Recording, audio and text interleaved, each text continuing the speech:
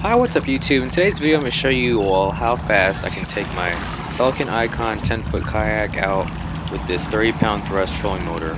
So I'm going to use my iPhone 7 Plus and upload the app called Speedometer, and I'm going to check the speed on how fast I can go with this kayak setup, and we will see how everything plays out.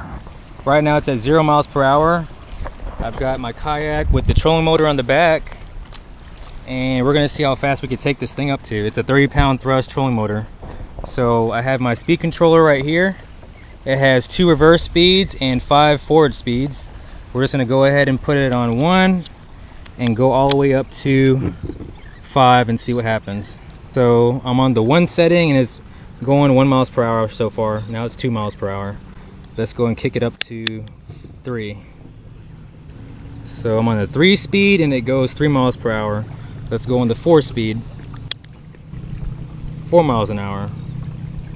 Let's go to the 5 speed. Okay, we're on the 5th speed. Let me put this down real quick. I also have these little controllers right here. Whenever I push to the left, it goes to the left. And whenever I push the right side, it goes to the right. So let's see how fast we're going now. We are moving at 4 miles an hour. We are now moving at 5 miles per hour now. So whenever I want to turn with this kayak, I basically, if I want to go to the left, I push with the left stick, just like this, and it will turn to the left. That's what it looks like.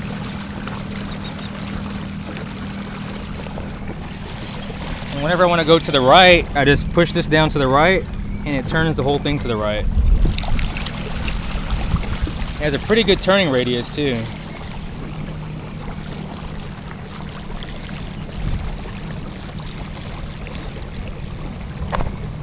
Whenever you put it in the neutral position, like keep both sticks in the middle, like this and like that, it just goes straight, just like this.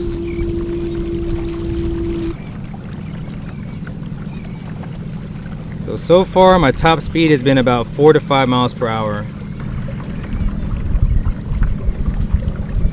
That's it for today's video. Please be sure to check out the video links below if you want to see other videos like these.